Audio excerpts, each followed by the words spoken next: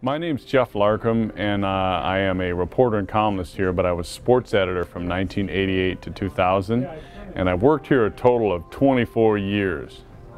And one of my first days at the Ann Arbor News, back when I was in sports, I had to lay out the sports section, and I was normally you come in about 5 a.m. I think I came in at like 2 a.m.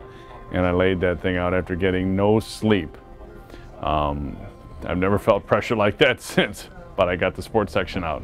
There have been so many wonderful moments at the Ann Arbor News, from seeing the Hail Mary pass in 1994 when I was sports editor and feeling the drama of that moment, to covering the blackout with the rest of the Metro staff when we were really a kind of link that knit together the community, what's going on, how is everybody else doing without power, and additionally the days after 9/11 when the community became quite angry and we were sort of the conduit for various voices to talk to each other and to sort of help breed a wider level of understanding around the community. It really was exciting to be center stage during those crucial moments.